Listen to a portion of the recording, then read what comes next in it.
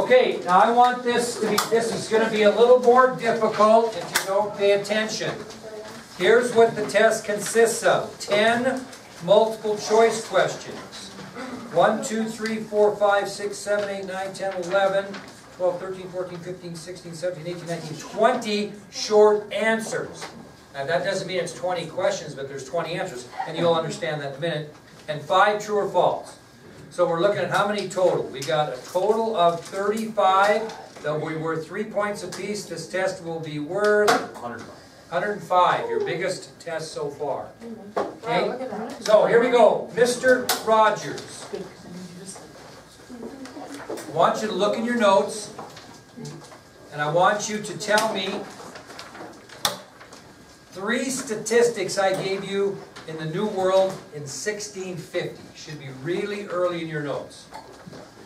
3 statistics I gave you concerning the New World in 1650. Everybody be looking in case he doesn't come up with this. The British flag with the black colonies. Very good. Shh, quiet. Go ahead. 5 million. Quiet. Start over. The British flag waved over all 13 colonies. Along the Atlantic seaboard. Okay, give me another one. 1.5 billion people lived in the New World, and they were guarded by the Royal Navy. So warships of the Royal Navy stood guard over nearly 1.5 million men, women, and children living in the seaboard colonies. Okay, and? And the 2 big enemies were France and Spain. And? Where else did the British flag wave proudly over? Besides the 13 colonies along the Atlantic seaboard. Anybody have that? Over islands in the Caribbean. Not the Caribbean, because that would encompass every island. Over islands in the Caribbean. So, by 1650, in the New World, the British flag waved proudly over islands in the Caribbean. The British flag flew over 13 colonies along the Atlantic seaboard, and warships of the Royal Navy stood guard over nearly 1.5 million men, women, and children that were living in the seaboard colonies. And I guess we could add that the 2 major enemies of Great Britain at the time in 1650 were the French and the Spanish. Very good. Okay, Gracie, tell me who early French claims in North America were based on the voyages of. Early French claims in North America were based on the voyages of who? Was it Samuel D. Champlain? No. Early French claims Carter and that one. Verrazano and Cartier. Okay? Now those were early French claims in North America were based on the voyages of those 2 guys, Verrazano and Cartier. We'll get to the others in a minute. Okay? Now, keeping in mind what Gracie said, Hannah, notable French explorers who pushed up the Great Lakes into the heart of North American wilderness were who? Who were the notable French explorers who pushed up the Great Lakes into the heart of North American wilderness? Joliet and LaSalle. Is that correct? No. Okay. How about Father Marquette? Did he not do that? Yeah, he did. So, Joliet, LaSalle, and Father Marquette, didn't they all push up the Great Lakes to the heart? Now, some of them, 2 of them, Joliet and Marquette, went from where to where? To the Mississippi River, down the Mississippi River to the Arkansas River. Where did LaSalle go? All the way to the Gulf of Mexico. So there's a little bit of difference, but they were all notable French explorers who pushed up the Great Lakes into the heart of North American wilderness.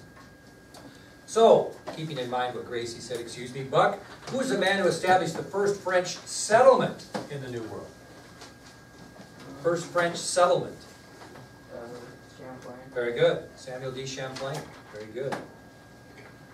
Nyabeth, who is the man who named the vast area down the Mississippi to the Gulf of Mexico, Louisiana? Who named that Louisiana? Who was the guy that went down the Mississippi all the way to the Gulf of Mexico and claimed all that land for France? And he named that land Louisiana. Who did that? He actually was one of the French explorers who pushed up the Great Lakes into the heart of the North American wilderness too. And it wasn't Joliet or Marquette. LaSalle. LaSalle, very good. LaSalle was the man who named that area we know as Louisiana, Louisiana. Okay? Okay, Taylor. In 1753, the French began constructing a chain of forts because they were a little bit concerned about those wealthy Virginians coming in and claiming that land and subdividing it and all that kind of business. So where did they construct these chains of forts from that connected what? In 1753, the French began constructing a chain of forts that connected what? They connected the Great Lakes to the St. Lawrence River Valley. No. Megan? 1753, Um, the French began connecting a chain of forts that connected what to what? Quebec to Montreal. Gracie? Lake Erie to the Ohio River. Lake Erie to the Ohio River. Yes. Ta-da. Okay, Nick. When George Washington and his militia returned to the Ohio Valley to remind the French for a second time of British claims there, where did his men build? When? Not when. What did they build? Sorry. When George Washington and his militia returned to the Ohio Valley to remind the French of British claims there, it was the second time he was there, by the way. Remember, the first time he just came by himself. The second time he came with the militia. What did his men build when they got there? Fort Necessity. And what was the location of Fort Necessity, Talon, to Fort Duquesne? Just a few miles south. A few miles south. So make sure you know that. Okay? All right, Carly. During General Braddock's march through the wilderness toward Fort Duquesne, what happened to the poor bugger and his men? The French had them. Okay, and They never reached Fort Duquesne. and specifically what happened More to than them? half of his officers were killed. Or, okay, The soldiers were either killed or now be specific. All of his officers were killed. Half of his soldiers were either killed, wounded or captured. wounded, or captured. Whatever became of that poor bugger? What happened to him? He got killed too. So, during General Braddock's march through the wilderness towards Fort Duquesne, he was killed. Half of his officers, or excuse me, all of his officers were killed, and half of his men were killed, captured, or wounded. Okay, Mackenzie, my dear. Half of his, I thought half. yeah, I thought half. Yeah, Half of his officers were killed and half of his soldiers were That's correct. killed. Did I say all? All. You said all. Okay, sorry. Ah. He was killed, half of his officers were killed, and half of his soldiers were killed, wounded, or captured. There we go. That's really There's a reason why I read that wrong, but you'll figure it out. Anyway, moving on. Mackenzie, true calls. as one of the, okay, tell me one of the British victories that began in 1758. One of the British victories. They started to accumulate, British Navy and land force under Jeffrey almost captured Vicksburg on Cape Island. Very good, there's one. Give me another one, Brooke. Give me another British victory beginning in 1758 besides the capture of Louisburg at Cape Breton Island. I captured Fort I don't know. Captured what? Frontenac. Okay. How about another one there, Milo? Fort Duquesne was abandoned and the British went in without a fight. And renamed it. Fort Pitt. Very good. How about another one, Mason? Fort Ticonderoga, Crown Point, and Fort Niagara. We're all captured. Very good. And what was the last one, Blaine? They captured two key cities. Quebec and Montreal. Quebec, Montreal. What was the most important victory? The first one that Mackenzie said, the taking of Louisburg on Cape Breton Island cut off supplies and reinforcements down the St. Lawrence River. That was key. That led to the rest. Okay, we talked at the end of the lecture yesterday about the influence of war on the colonies. So I would like you, Kylie, to give me one example of influence of war on the colonies that was good for our colonies. Because we talked about it yesterday, and I didn't watch the video. What? Oh my goodness. Kylie, I was spending money, I was going to go, and there she goes again. Chantel, help out our girl who didn't watch the video that's very honest, which I appreciate. Well, What was the question? Okay, at the end of the, were you gone yesterday? No. No, at the end of the lecture yesterday, we talked about why the French and Indian War had a good influence on the American colonies. Give me one example of why it actually had a good influence on the American colonies. The colonial militia gained valuable in methods of war. Very, make sure you get that part. The colonial militia gained valuable experience in methods of warfare. How about another one there? Bailey, what was another influence, good influence maybe, that the French and Indian War had the colonies? They learned that if they cooperated with each other, they can defend themselves. Very good. If they cooperate or work together, they could actually defend themselves. That was very good. Okay? True or false? Will?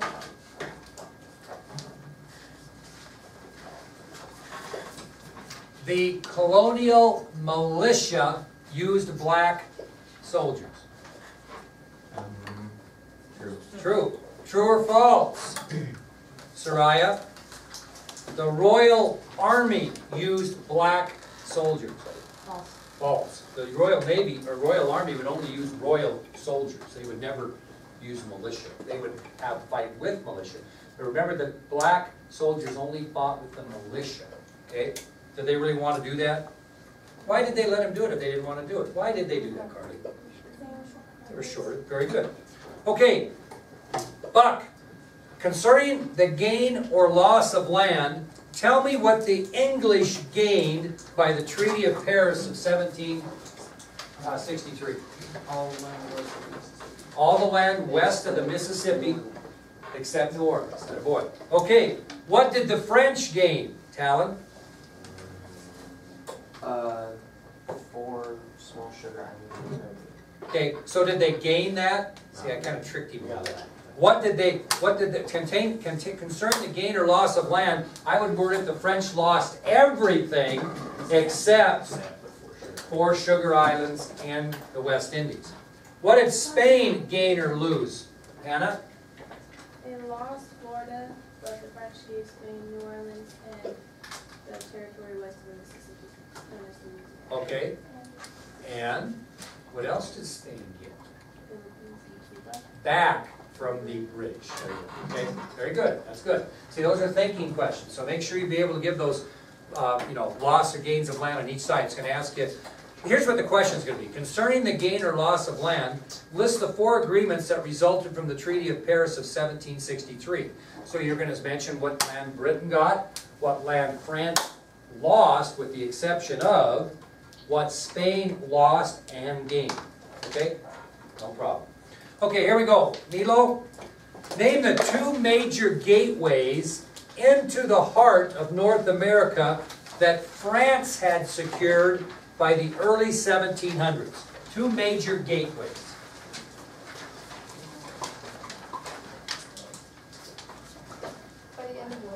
By the early 1700s, France had secured 2 major gateways into the heart of North America. What were they? One was New Orleans. Very good. What was the other one, Courtney? Actually, there were 2 that meant 1. Because it gave them control of the St. Lawrence River. Is it So there were 2, Quebec and Montreal? Quebec and Montreal. And then note in there, Quebec and Montreal gave them control of the St. Lawrence River. So the 2 I'm looking for are New Orleans, which gave them control of what? The Mississippi River, and Quebec and Montreal, which gave them control of St. Lawrence River. Okay. Meg,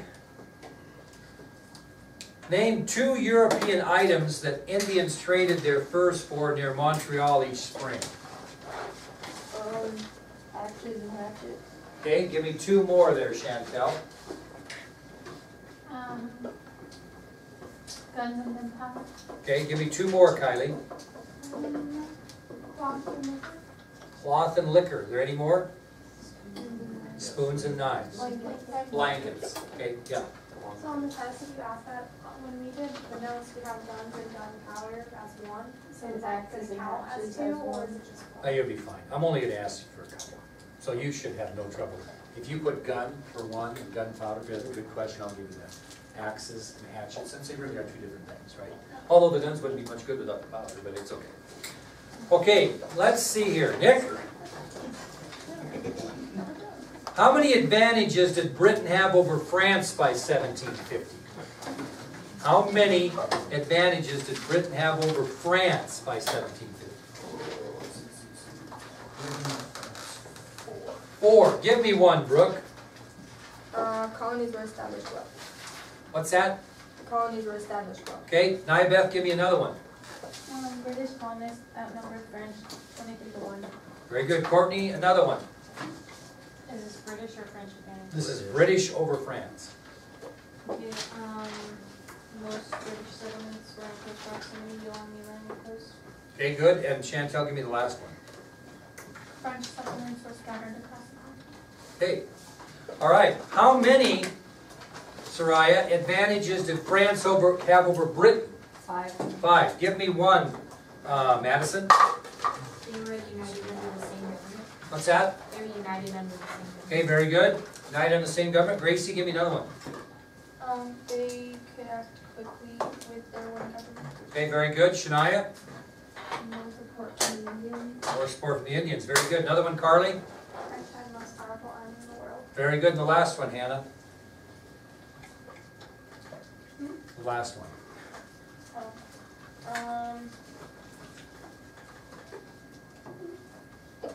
France tied Great Britain somehow in their navy. They had a navy that equaled that of the Royal Navy. Okay, Madison. Who was the man who successfully tried? Excuse me. Who was the man who unsuccessfully tried to convince the 7 British colonies to adopt an intercolonial union for the purpose of defending themselves from the French? Benjamin Franklin. Hey, Mason, give me 2 things William Pitt did after he became leader of the British government in the fall of 1756. He replaced all incompetent leaders with, Competent leaders. Okay, there's one. and he gave colonial officers equal rank to those who used the British government. Very good. Will, give me one more. And he strengthened the British Navy. Okay. Blaine, give me another one. Remove the additional troops from the Union. And Keller, what's the last thing he did? They took the offensive. Okay? All right. Meg, tell me one thing Samuel D. Champlain did before he died in 1635 that was of note. One thing that Samuel D. Champlain did before he died in 1635 of note. Of note. You know, of significance. He befriended the Queen. Very good. How about another one there, Kylie? He explored the St. Lawrence Valley. Very good. How about another one, Gracie? He built the settlement in Quebec. Okay, and there's another one. He explored an area they named after. Lake Champlain. Very good. Okay, Taylor. But wasn't that in St. Louis? Yeah, she went to finish and just It's okay. She explored the St. Louis River Valley and settled an area we now know as Lake Champlain. Okay, Taylor. Explain the first settlements for the French in North America. Settlements. Now remember, we talked about the fur trade and all that, but where did people settle when they came? And not a lot of people did, right? So where did people settle and what did they settle on? What's that? Where they were? Yeah, what they settle on. The French people? Yeah, the first settlements for the French in North America were where? They settled in farmhouses between Montreal and Quebec. Perfect, yep. The first settlements for the French in North America consisted of farmhouses stretching from Quebec to Montreal, or Montreal to Quebec. Shania, why did very few people settle in towns or cities in New France? Because of the fur trade. Yeah, explain that a little bit. What that have to do with it? Why did people not settle because of the fur trade? There's so much wilderness there. Okay, but you're there, but think about it. Why? Because of the fur trade, it's true. Very few people settled in towns or cities in New France because of the fur trade. Was the fur trade suck? Or was it average, or was it tremendous? It was really good. So people didn't settle down There was a vast wilderness, and the fur trade was so successful that people took to that rather than settling farmhouses, okay? Okay. Kyle, God, I've kind of ignored you today, so I'm going to have to really hit you hard here. During this French and Indian War, what was the exact location of the empires of Great Britain and France clashing? Where'd they clash? What was the area that they clashed during the French and Indian War? The Ohio River Valley. But more, not, you're too specific. They did clash there, but overall, where did they clash? West of the Appalachian Mountains. Land west of the Appalachian Mountains. Now keep in mind that you have the Appalachian Mountains here, you have the Mississippi River here, and you have the Rocky Mountains clear over here. So they clash between the Appalachians and the Mississippi River, so west of the Appalachians. Okay? All right, Kyle, back at you.